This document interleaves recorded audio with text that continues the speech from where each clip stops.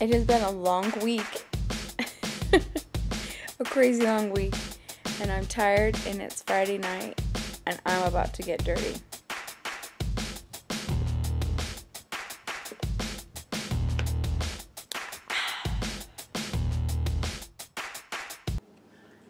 Okay, a lot of you asked what is a dirty Coke and how do you make one? So I'm going to show you.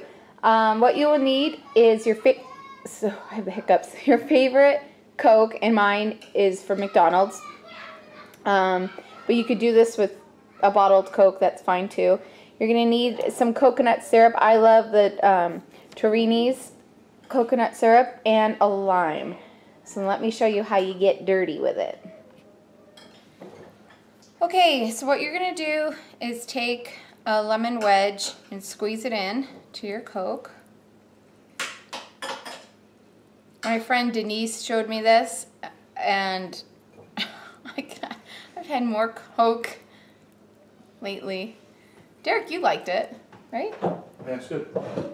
I love it. Yeah. Lemon, did I say lemon? Lime juice.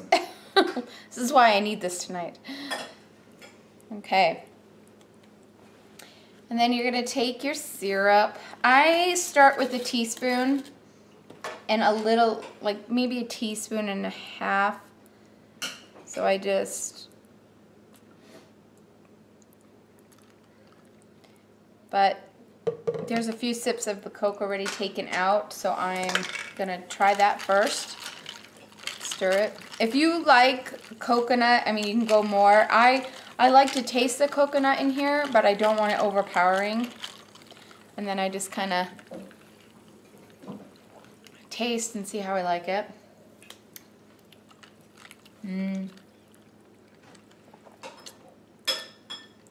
That's good. Maybe just a teeny bit. There. Give that a stir. And that is a dirty Coke, my friends.